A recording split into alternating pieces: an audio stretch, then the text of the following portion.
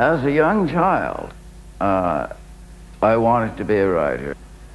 It struck me as being a very glamorous and easy and pleasant life. Little did I know.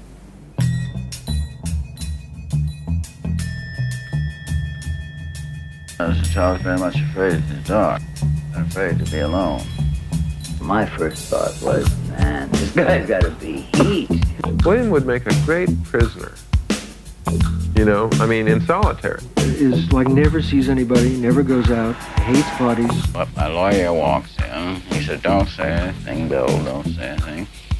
Well, Kerouac said that Burroughs was the most intelligent man in America. And I probably repeated that a million times. I started to write in Mexico in 1948. He could punch a typewriter or he could punch a tape recorder to death in shorter time than any man that I've ever known. He's probably the only guy I know who was really just full-out junkie. Time out. I just happened to get that number with you on the cover. I think he's gone, Doctor. Well, it's all a day's work. Is Dick?